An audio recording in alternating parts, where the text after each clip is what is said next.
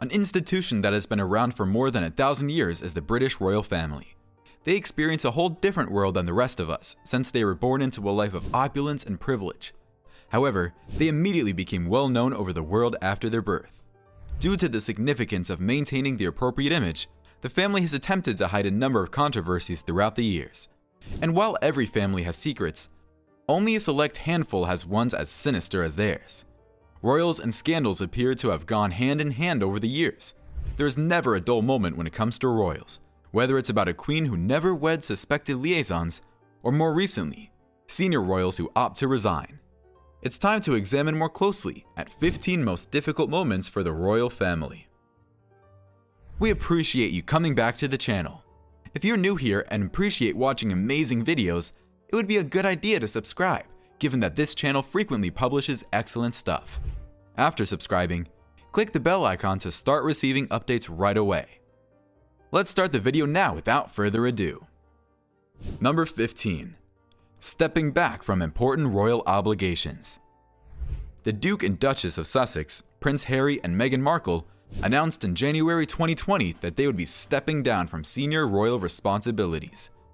The Duke and Duchess of Sussex announced their decision to make a change on their official Instagram account, @SussexRoyal, saying, "After many months of reflection and internal discussions, we have chosen to make a transition this year, and we are starting to carve out a progressive new role within this institution.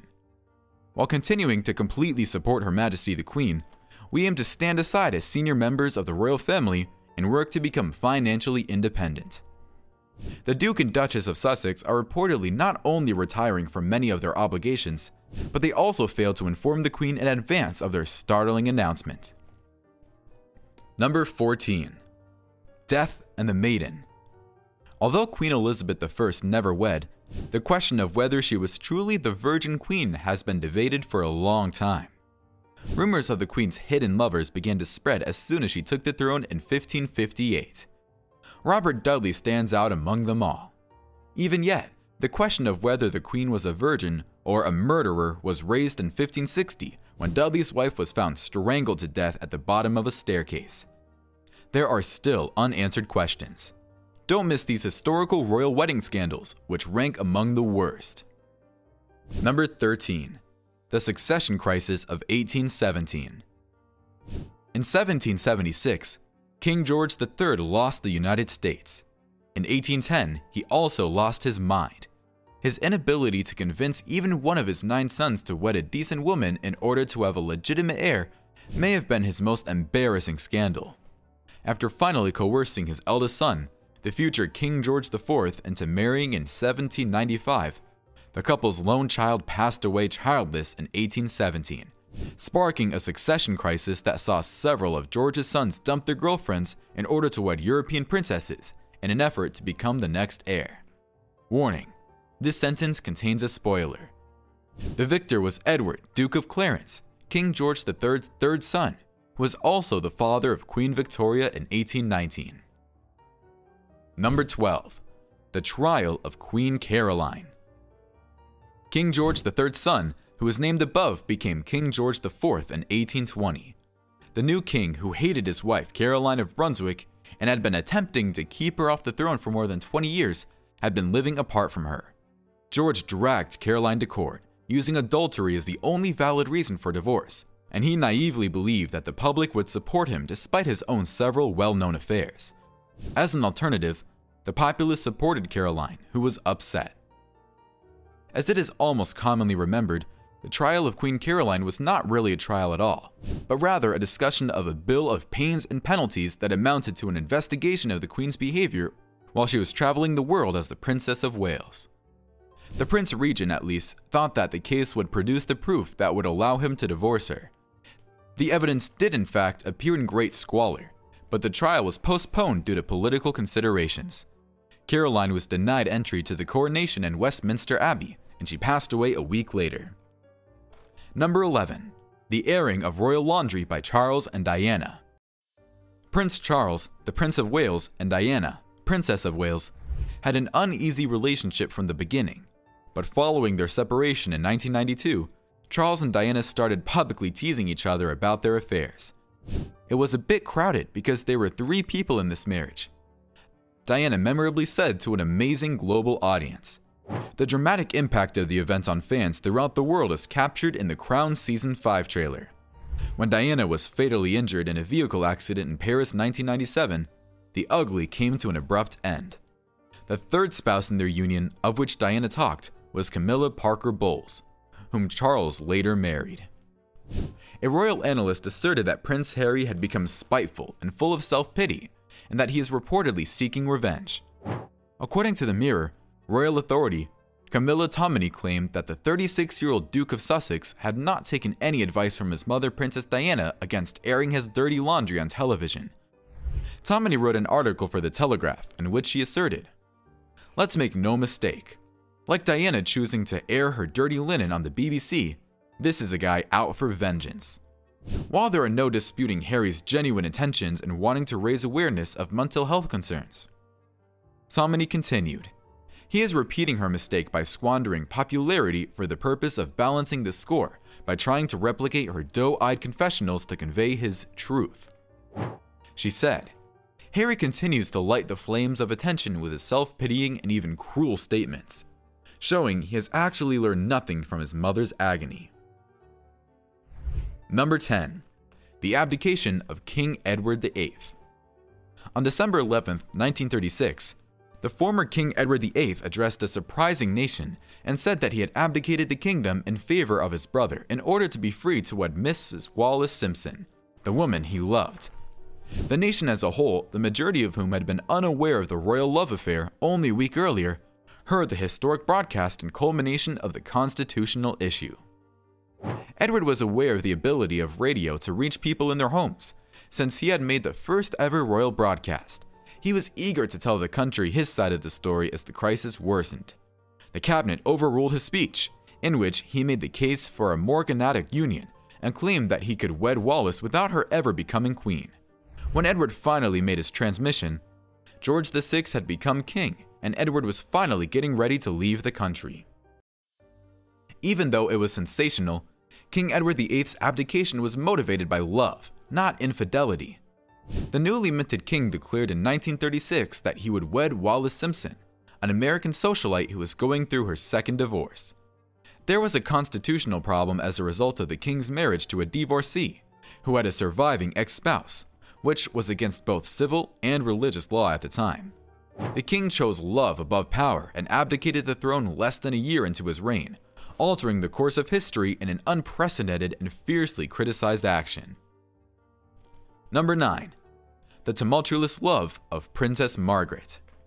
In contrast to her sister, Queen Elizabeth II, Princess Margaret was free to follow her inclinations, and she did pursue them, beginning with a liaison with Peter Townsend, a married man.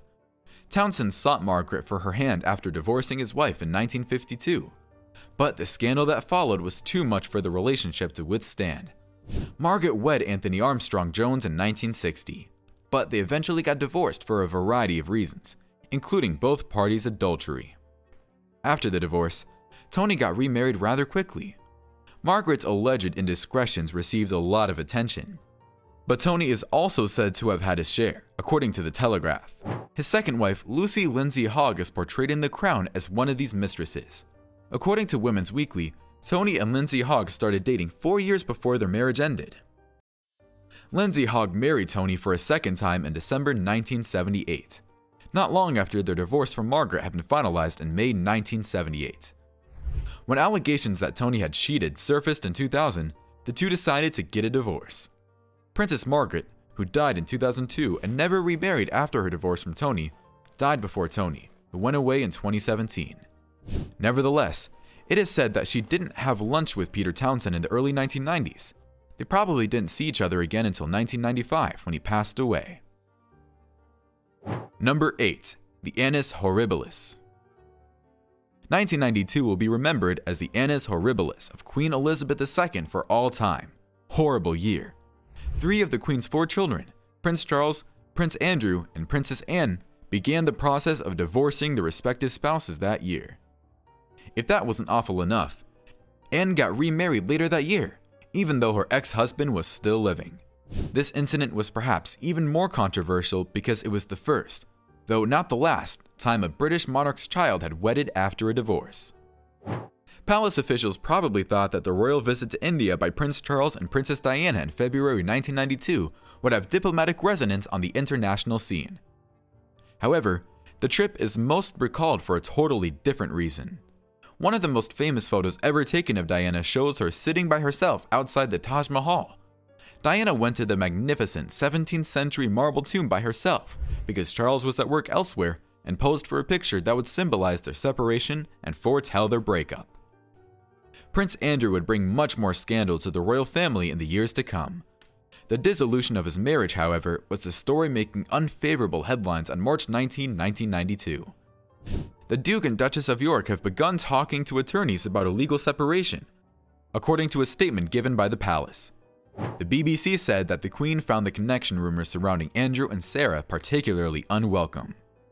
In interviews, Sarah regularly referred to them as the happiest divorced couple in the world, even though they went on to divorce in 1996 and are still close friends and even cohabit.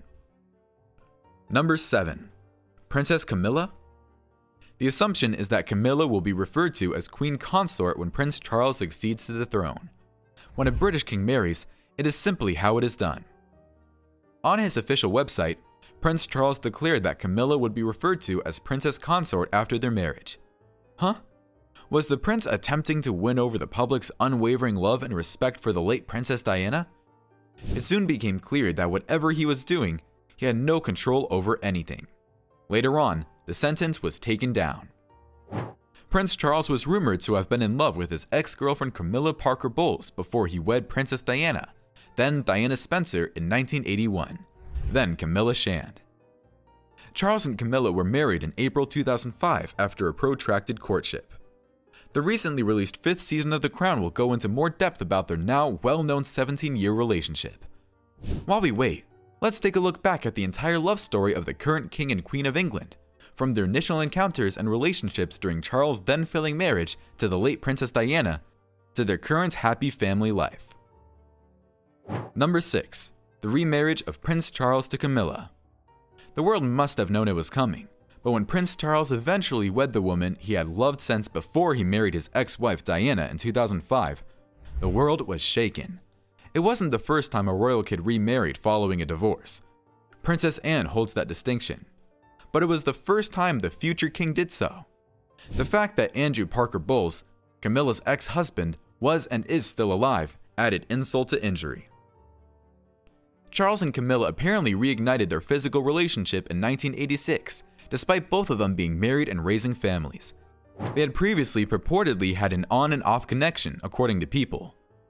Diana famously claimed, "There were 3 of us in this marriage, so it was a bit crowded," in an interview for BBC One's Panorama in 1995. She also reportedly told Moulton that she had addressed Camilla about the affair, but to no avail. After living with Camilla at Clarence House since 2003, Charles announced his engagement to her in February 2005. On April 9, 2005, Charles and Camilla exchanged vows in a civil ceremony at Windsor Guildhall.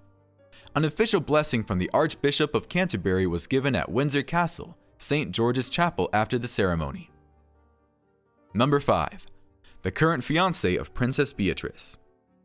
Her Royal Highness, when she introduced Edoardo Mappelli Mozzi as her new lover and eventual fiancé, Princess Beatrice created a little bit of a commotion. Although we only want the princess to be happy, there is a hint of scandal in the relationship. Ido, as he goes by, is a Chinese-American architect who has a small kid with Dara Huang. Although Dara and Ido are no longer together, many people think Beatrice seduced Ido away from his baby's mother. Number 4. The whole Nazi thing. When Prince Harry showed up at a Halloween party in 2005 dressed as a Nazi, it caused controversy. But Harry wasn't the first prince to be connected to the Nazi party because of his insensitivity. All of Prince Philip's sisters were wed to Germans, some of whom may have been Nazis, and King Edward VIII is said to have socialized with the Nazi party members. However, there's no proof linking the current royal family to the Nazi party, and the Queen and Harry have already expressed regret for the wardrobe gaffe. Number 3. Meghan Markle's rocky first year as a royal. No one ever said that the transition from the commoner to royal would be simple. But for Meghan Markle, who constantly finds herself criticized for being difficult in one way or another, it seems to have been particularly challenging. R.G. Harrison Mountbatten Windsor was born to the Duchess of Sussex on May 6, 2019. The Duke and Duchess of Sussex's next move have still to be decided in light of the unexpected revelation that they will be stepping down from their major royal roles. Luckily, there is still special respect between Queen Elizabeth and Meghan Markle. Number 2. Crying of the Duchess of Sussex. At the funeral for Queen Elizabeth II, held at Westminster Abbey on Monday, September 19, the Duchess of Sussex was spotted wiping away tears. Meghan was spotted gathering herself at several points during the tearful service. And later, she was photographed with Sophie, Countess of Wessex. The two of them appeared to be sharing a tissue. During the interview with Oprah Winfrey that Meghan and Prince Harry had in March 2020, Meghan was clearly overcome with emotions as she made a painful statement. At the height of her crisis in the monarchy, Meghan admitted that she had suicidal thoughts while pregnant with Archie, telling Oprah, "I simply don't want to be alive anymore." Number 1. Prince John of Britain passed away at age 13 after suffering from severe epilepsy and autism. Prince John, who would be Queen Elizabeth II's uncle if he were alive today, is a royal relative. However, the young prince passed away in 1919 when still a teenager during a seizure. Infrequent visits from the royal family and being kept out of the public eye were just two of the challenges he faced throughout his brief life, according to letters that were found years after the prince's passing. He was also moved to reside at an estate where he received this treatment. The family was greatly relieved by John's death, according to his older brother Edward VIII, who eventually abdicated the crown to wed an American divorcee. Edward later compared John to an animal. And that's the wrap, guys. It's not easy to be part of the royal family, is it? Well, which one do you feel was the most difficult moment for the royals? Also, do you feel that there's still more to come? Do let us know your thoughts in the comments below. Click the bell icon and subscribe to the channel if you enjoy the content. Give it to your family and close friends. Goodbye, and have a good day.